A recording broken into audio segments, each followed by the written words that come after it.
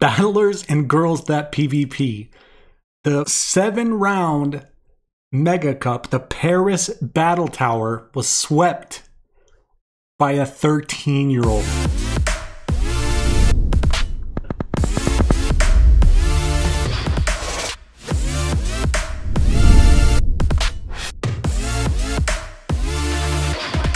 Welcome back again here to the Go Stadium. Today's episode again is very special. I do believe that we have another kid prodigy in Pokemon Go PvP on our hands here.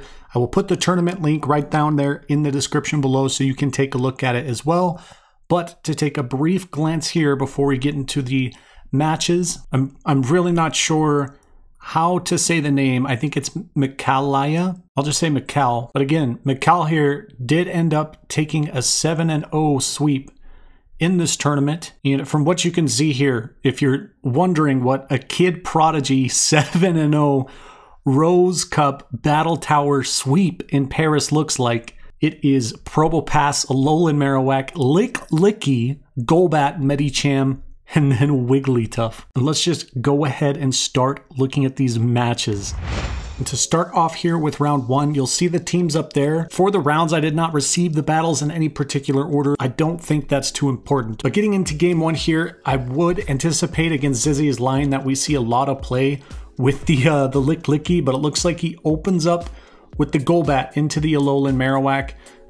Kind of an even matchup for the most part, save for the Alolan Marowak definitely wants to land the Shadow Ball, right? Because being part flying type, even being part poison type, it's not going to be taking super effective or neutral from Bone Club. It will still resist it because flying has immunity to ground type attacks. But it looks like the Golbat lands the Shadow Ball into the Alolan Marowak. Out comes the Probopass, and we see from Macal here a very quick response with the timing on that swap to answer with the Probopass Mirror. The Magnet Bombs are going to land. We're pretty familiar with this matchup. Just go straight for Magnet Bomb. Now, early on, I am paying more attention this time. It looks like Macal is opting to run a Spark Probopass, and it looks like Zizzy is opting for a Rock Throw Probopass. So, you know, assuredly, the Spark Probopass is going to be favored in the mirror just because of energy efficiency. And Zizzy opts to bring in Gligar at this point, which if it lands a dig would be a very, very threatening to the Probopass. But here we go. Out comes Macal's Licklicky. I think we might see this a lot throughout these rounds, but the Licklicky is going to be able to tank a lot of hits from a lot of different Pokemon, you know, especially consider the Medicham matchup, right? If they are not running a fighting type charge move, whether that be Power Up Punch or Dynamic Punch, the matchup against the Licklicky is going to be not as ideal, of course. So the Gligar is super low on health. We do not shield the Night Slash. We're able to spark down with the Probo. And then at this point, that is pretty much GG's for game 1 and round 1. That goes to Macal. All right, and getting into round 2 here, it'll be interesting to see what Macal decides to lead with. Okay. Looks like Macal actually opted to lead with the Licklicky this time, but Zizzy went a little aggressive and they open up with the Clefable. Okay, so we swap in with the Alolan Marowak, and this matchup too, it's kind of interesting because the charm damage just chunks away. Even being resisted into the Alolan Marowak, it will deal heavy damage like fairly quickly. It would surprise you, even being resisted by the Alolan Marowak.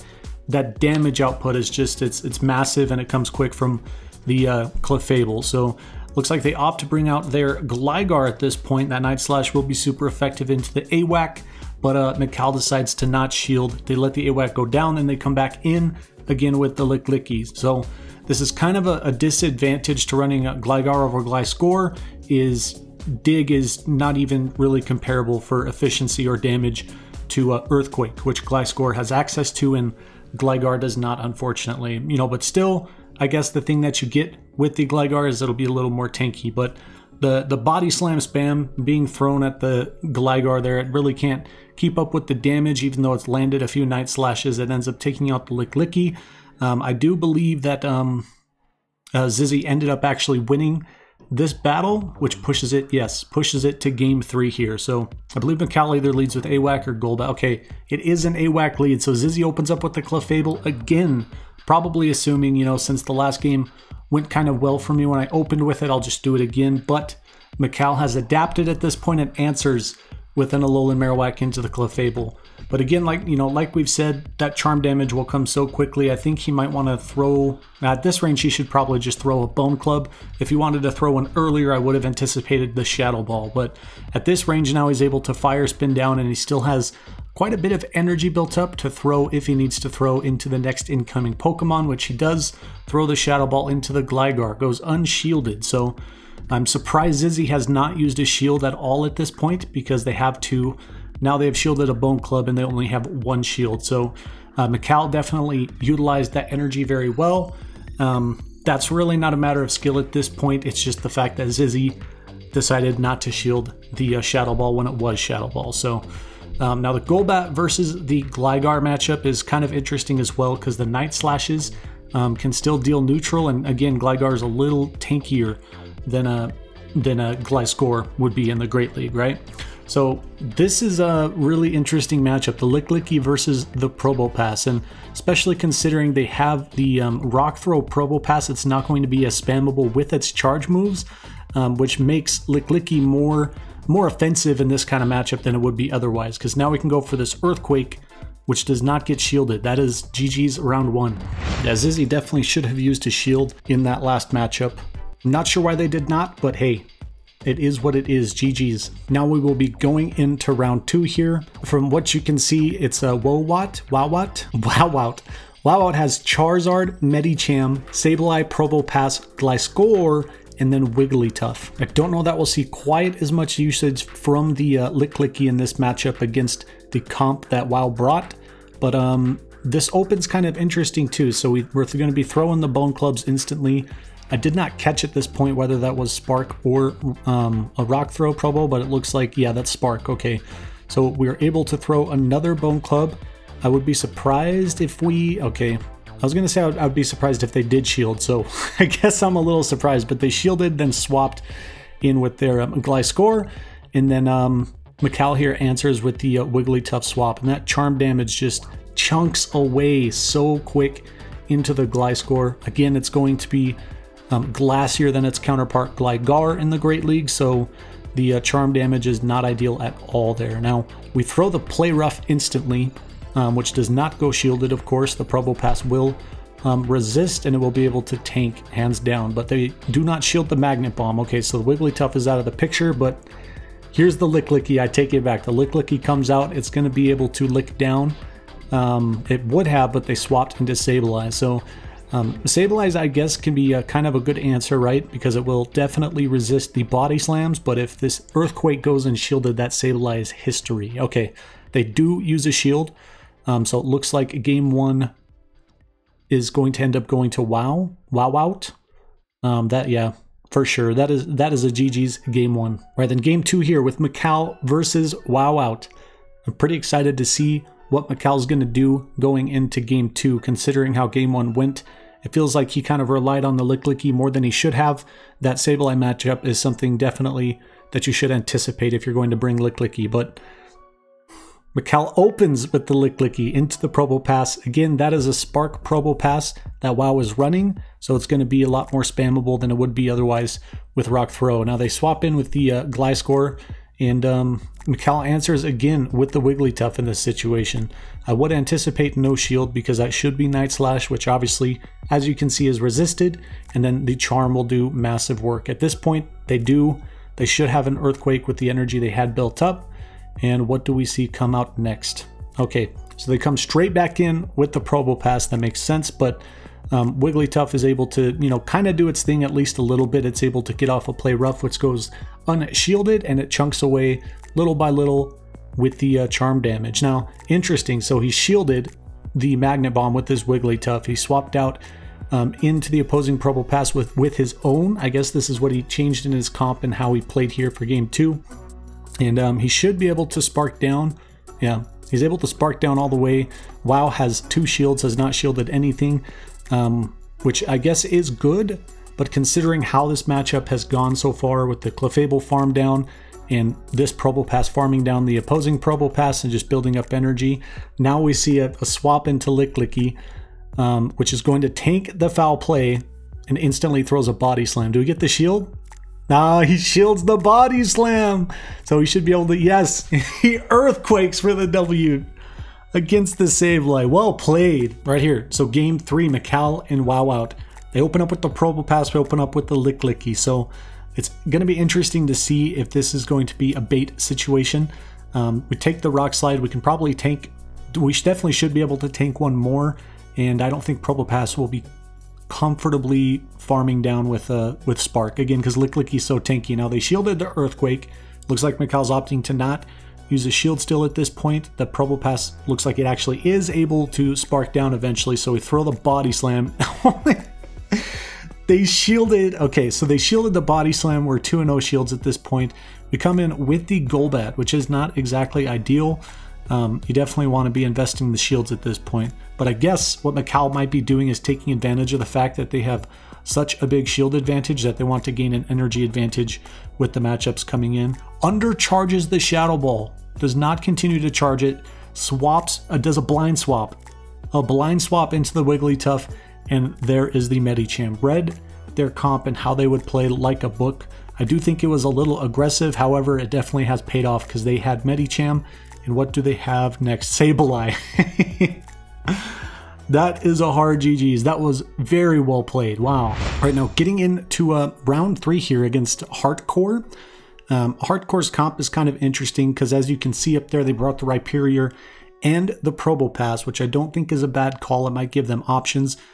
I would assume if I were to face that lineup that is going to be a Mud Slap Rhyperior. But again, as you look at Macal's lineup, he's been able to play successfully with Licklicky, with Licklicky, with Licklicky, Golbat, and then Wigglytuff. So he's not really going to be too worried about a Mud Slap Rhyperior, which it looks like the opponent might have anticipated that because they played around with the Marowak, and never mind. They actually brought the Rhyperior. We throw the Earthquake right away, which does go shielded, and that is Mud Slap. So they're able to Mud Slap down the Licklicky, but we come right in with the Alolan Marowak. We're throwing the Bone Club, which is super effective, but as you can see, Bone Club is just it's not really the best move, so even being super effective against a squishier mon like Rhyperior, it's just not going to do as much as you think it would or you think it should. Which that's fine, because now he's been able to take both shields, and he throws a Bone Club into, was that Wigglytuff? Yeah. Bone Club into Wigglytuff, so Wiggly takes that damage, but now they are switch locked. So this Golbat can basically farm down a little bit without using a shield, Poison Fang, Wing Attack down, literally Wings Attack down, and then there is the Shadow Ball. That was kind of a quick and clean game 1, GG's. To game 2 with Hardcore, I'd be kind of shocked if they bring the Rhyperior again with how game 1 went. Okay, so they got the lead this time for the most part, right? Alolan Marowak is going to resist the charm damage, and it looks like we opt for an Alolan Marowak Mirror. They go for the Bone Club. Unfortunately, they should have had enough for a Shadow Ball at that range, so I think that was a successful bait, which does set back Macal a little bit at this point, but they answer with the Mud Slap Rhyperior. We see it come out again. This might be a Surf.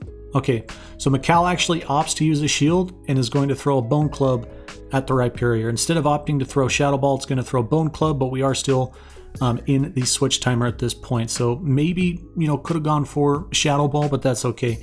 The Rhyperior throws, oh, it's Rock Wrecker. Oh no. That did so much. That almost one-shot the Wigglytuff, but out comes the Licklicky here. The Rock Wrecker still does a ton of damage, but he had already thrown his own charge move at that point, so it looks like it was a CMP tie, and now he comes back in with the AWAC, and otherwise this matchup would be ideal, but it's not anymore. GG's. All right, so game 3 against Hardcore, they definitely have played the Mud Slap Rhyperior very well. I'm kind of shocked myself. I wouldn't have anticipated those plays or for it to do that much work.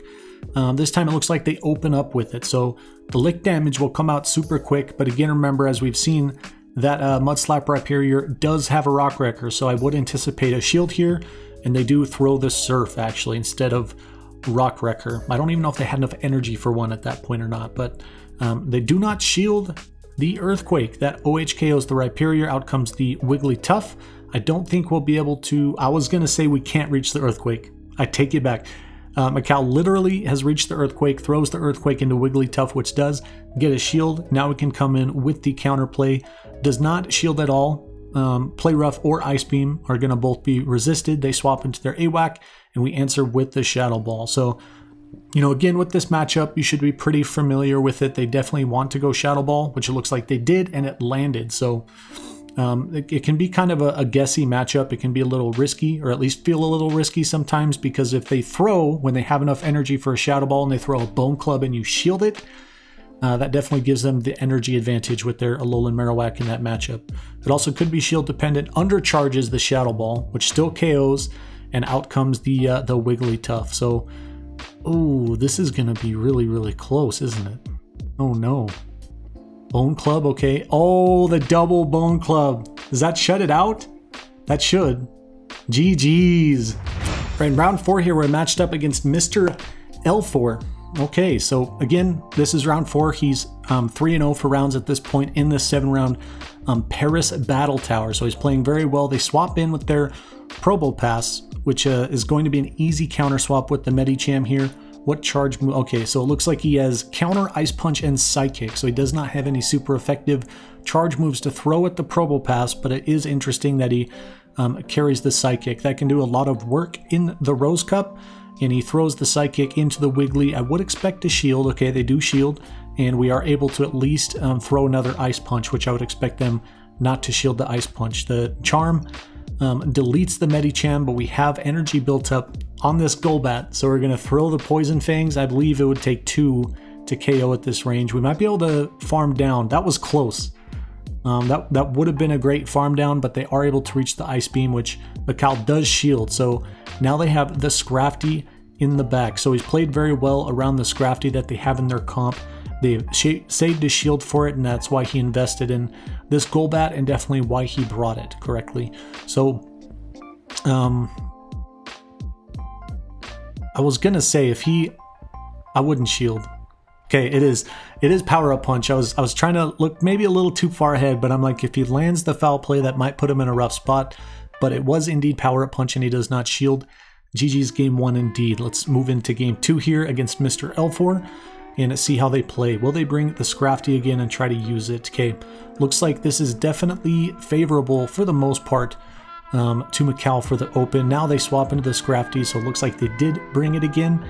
This might be a foul play at this point, okay, which does not go shielded, but Medicham will deal the super effective to Scrafty because it's fighting and dark typing, so the part dark will take the super effective from the fighting type counters because fighting does not resist fighting, remember that. Now we're able to throw the Psychic into the Alolan Marowak, which does a decent chunk of damage. We reach a second Psychic. I didn't anticipate that. I would have anticipated maybe an Ice Punch, but they do shield the second one. If this is Shadow Ball, I wouldn't shield regardless because Bone Club's not going to do much of anything to Licklicky, and they're going to basically be forced to swap, which they do, and they also brought Probo Pass. So this Licklicky comp and this Licklicky strat that Macal is using is just... it's tearing through these teams. I think, I'm not exactly sure, but I think the original credit in the first time we saw Licklicky be really successful in competitive play is thanks to the one, the only, the man behind the curtain of PV Poke himself. He used Licklicky at the Mega Cup in Portland, which did a lot of work, especially in round 1. So Licklicky is seeing a lot more play now at this point, which it basically took this game. Right, in round 5 here, it's against Let Oz. I think I'll just say Oz, but they have kind of an interesting comp, right? They have the Alolan Marowak, Blaziken, Gliscor, Probopass, Rhyperior, and Granbull. So it'll be interesting to see what moves they have, especially on the Granbull, if we even see it in play. But they've swapped in at this point with their Gliscor. The Shadow Ball lands, that was massive. At this range, you know, I probably would shield an Earthquake. It is an Earthquake. Okay, so that was smart shielding there. And then he should be able to, there should be a Night Slash. I would not shield. We'll see if he does or not. Does not shield the Night Slash. Now this gives him the opportunity to lick down, to build up that energy and have Licklicky do its thing. Do we get a shield with the Body Slam bait? Oh, no, we don't. Feels bad. They definitely should shield this Earthquake, I would imagine. Oh, they don't! No shield on the Earthquake either. So he lost the bait. And then he threw the charge. They still did not shield. So even after an unsuccessful bait with Licklicky into the Probopass, he takes it out. That was crazy. We get the Surf thrown into the Golbat at this point. That is another Mud Slap Rhyperior, so not going to be able to do much with the fast move damage realistically against a Golbat, but you know, again, just the energy efficiency with Surf, and if it has Rock Wrecker, will be a huge massive threat. So looks like we shielded that Surf. We don't want to give this Rhyperior too much energy. We want to put on the pressure, what little pressure we can with the Bone Club, and we reached that Bone Club very quickly. It does KO. That's GG's. That was a good one. That was definitely a good game one here for round 5. That was nuts. So again here we see him looking for this Licklicky comp, looking at their team, seeing what to go in with. He goes Licklicky, Medicham, and what else do you think he would bring? Just like that. Licklicky, Medicham, and then Golbat. Licklicky into Probopass. Do they have Rock Throw? Okay, that is a Spark Probopass. We've seen this matchup before, I believe in, it was either round 1 or round 2, but the Licklicky, if they do not shield the Earthquake once they reach it, they're in a really tight spot. So he's definitely built up enough energy. This is a legitimate bait, and he does get the shield with the bait. So it'll be interesting to see if he shields now at this point, which he does not. They throw the Rock Slide, and they swap. Okay, so they don't want to have to invest in shield and risk getting baited. We answer with the Medicham, with this Ice Punch, even taking the super effective from the wing attack, can definitely just outpace the Gliscor in this matchup. They throw the Night Slash, no shield like I would expect. This should be another Night Slash. I'd be surprised if we saw another shield. It looks like McALAIA is basically just using the Medicham at this point to counter that Gliscor. So at this point, you know, he's basically said it has served its purpose, it's done for, I will move on. And he throws the Earthquake right away into the Alolan Marowak, which does get another shield. So now it's kind of interesting at this point because he's 2 shields up against an Alolan Marowak and a Probopass. I would not shield. Okay, it is a Bone Club. I would save the shields. Definitely save the shields for the Probopass matchup. They throw the Shadow Ball, which does land in KOs. Wow, this might be tight. This might be really, really tight.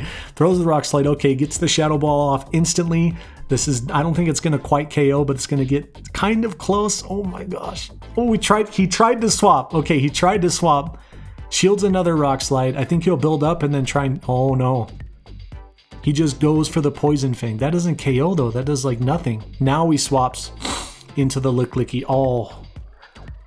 I think he was in the right mindset for that. It just unfortunately did not work out here. So in round 5 here, this definitely is going to be forced to a game 3. I don't know if he would change his lineup at all. I think he knows. Yeah, he went in with the same lineup. I think he knows that he just played it. He didn't play it quite as well as he could have. Okay, and here we go with the final game for this round. They open up with the Granbull. Okay, we see that is Charm. That is not a Snarl Granbull. So he swaps into answer with the Golbat, and they bring out their Gliscor immediately. We throw the Shadow Ball, which does go unshielded, so that was definitely what we needed at this point to keep up with the pacing. In a game 3, they throw the Night Slash, no shield, and they throw a bait. This is definitely a bait at this point. I think that's a easy to predict bait, but as you can see, even with it being resisted by the Gliscor, the Poison Fang still did quite a bit of damage, right? So I gave him the opportunity to wing attack down, but the Golbat has little to no health left at this point, and they answer with their Probopass. So this kind of gives him a swap advantage. Did he bring a fighter? Yes, he did. He brought the Medicham, so I would not shield any charge moves. I would let it go through, and he's basically going to have to bring out that Granbull again. We throw the Ice Punch right away, so this might be a pivotal moment in this matchup. So they do shield. Now the Licklicky is going to be able to come down and basically outpace, because it can tank a fair amount of charms. Okay, so shield? I think we shield, yeah. So we do shield the close combat, which definitely would have KO'd the Licklicky at this range. It would be super effective. We throw the Body Slam. That should be an easy to predict bait. Does not shield just like I anticipate, but you know, at this range it really doesn't matter because he still has the Medicham with the shield. So he's definitely going to save the shield. The Medicham comes back in, shields up, and he's definitely going to be able to counter down. GG's round 5. 5-0 so far. Okay, so here we go with round 6 against one of my personal favorites, the Nut 93 now versus McALAIA. I do apologize, it's going to be a little bit fuzzier than the previous rounds. I basically had to pull this from stream because at this point, during this Paris Battle Tower, he was on stream for these final matches and these final battles. So It's not going to look as pretty, but this is what we got. At least we can pull the matches, and at least we can cover them, especially against the Nut and for these finals. So the Nut has the Gligar out at this point, throws the dig at the Licklicky, which does go unshielded. The Body Slam will still hurt quite a bit, and it's able to spam them back to back. Literally, that's why everybody calls it the Body Slam spam, right? So it's able to lick down now. It'll be interesting to see what the Nut answers with. Did he bring his Scrafty? Oh, he did already. I missed that. I apologize. But he brings in the Scrafty. We answer with the Medicham. Power Up Punch or Foul Play. No shield. Medicham's going to be kind of comfortable with that. That feels like it was a little greedy staying in so far, but he throws the Ice Punch. Okay, maybe he's trying to go for double Ice Punch instead of just one Psychic. They shield the Ice Punch. Now he swaps into his own Golbat. He's able to reach that Shadow Ball just in time to throw, and it does go shieldless. So now the Nut has no shields left. I would not shield, let it go through. The Poison Fang is going to KO the Golbat, but now the Medicham can come back out, shield up, and throw the Ice Punch, which unfortunately I don't think is going to be enough to KO at this range. Oh no, he built up to the Psychic. He threw the Psychic, but the Nut, being the Nut, swapped into the Scrafty, takes that damage, and GG's. Took an L to the Nut for game 1 here, but here we go into game 2. Scrafty versus Licklicky. Very not ideal. Not ideal at all, so he swaps out basically instantly into his Golbat. The Nut answers with his Gligar, which throws the Night Slash, no shield, and we get a, Shadow Ball, not a Poison Fang bait. He's going straight for the Shadow Ball against the Nut, which goes unshielded, so that does a fairly decent amount of damage. We might see a shield at this point. No, we still do not see a shield used here. From Macal. So interesting, he throws the Poison Fang, which would be resisted, but will still do, yeah.